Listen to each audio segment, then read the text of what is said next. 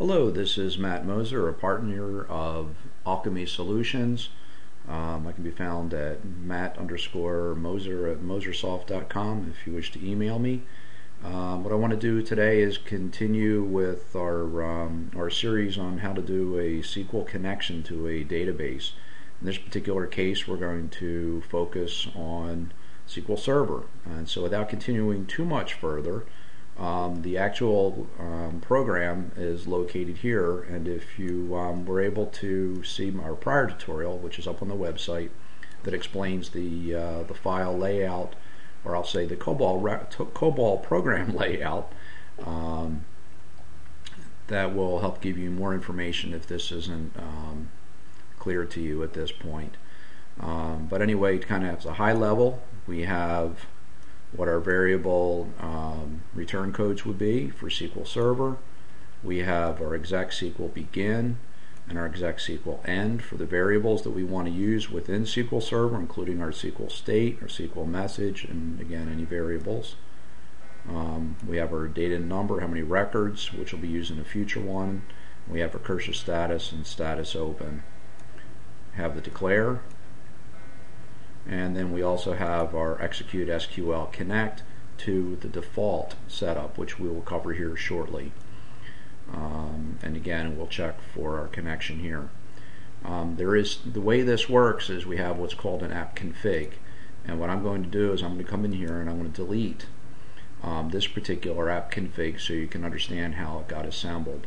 I'm going to remove it, and I'm going to permanently delete it. And then we're going to start up from scratch. Coming into here, you'll notice that you have a DB connect to SQL Server. Fujitsu COBOL provides a pretty cool utility called the COBOL Runtime Environment Setup Utility, which you can identify and establish database connections. In this particular case, there's a number of different things that you can do in here. One is you can establish connection strings. And in this particular case, notice that I have a local SQL server. It knows what that is and already defines it for me. I can create a connection string, and I'll call this my SQL Server connection.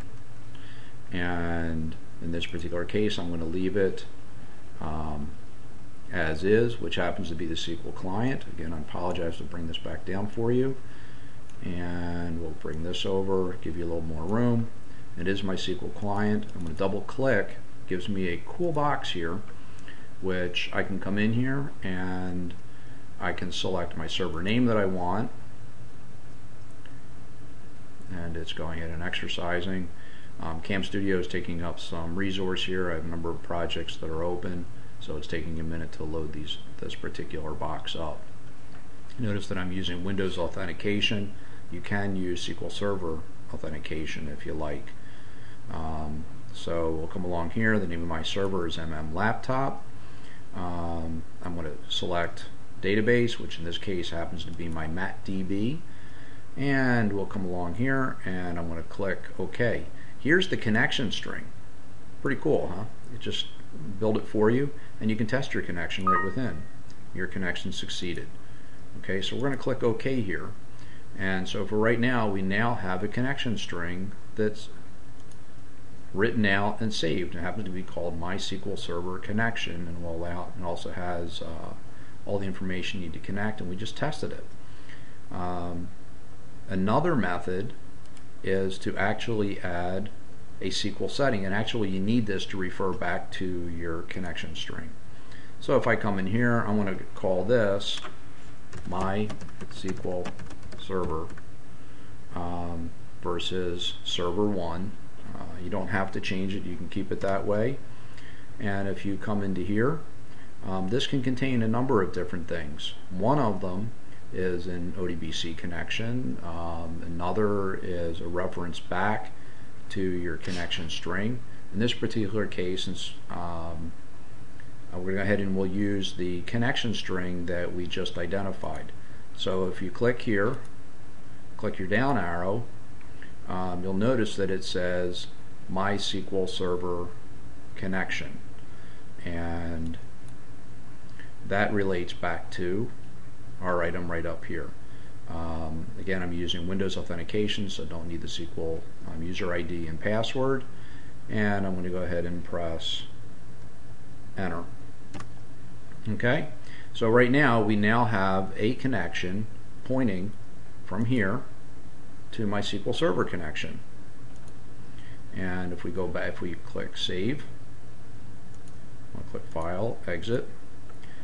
Remember the app config that we deleted before? It's back. The system automatically rebuilds it, and you'll notice that you have all your information in it. You have your SQL Server information here for your connection string. You have your scope generated, and you have your references, MySQL Server to MySQL Server connection. Notice this, it says ADO net. You want to be real careful with that. You have two different options, ODBC and ADO net, and I'll show you a very common mistake that people make shortly. And so this is just part one of your different ways to be able to connect. And again, you have your connection string. Here's your default information. That'll relate back to our COBOL program here in a minute. So if now I have default information pointing back to my SQL Server string, and continuing on, here's my main program. Here's my declare, and you'll notice the default. There is a way to change this to point to your settings that you have directly inside your app.config file. But the app.config is very powerful, and as in the Spider-Man movie, with great power comes great responsibility. So we'll click save here, we'll do our build, and we'll go ahead and execute our run. I'll pull this back down, and you'll notice that it said connect OK 000, connect test complete, press any key to continue.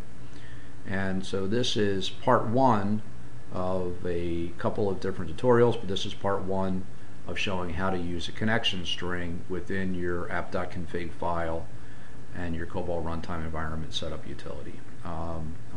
Part two will be coming up shortly. Thanks, and have a great day.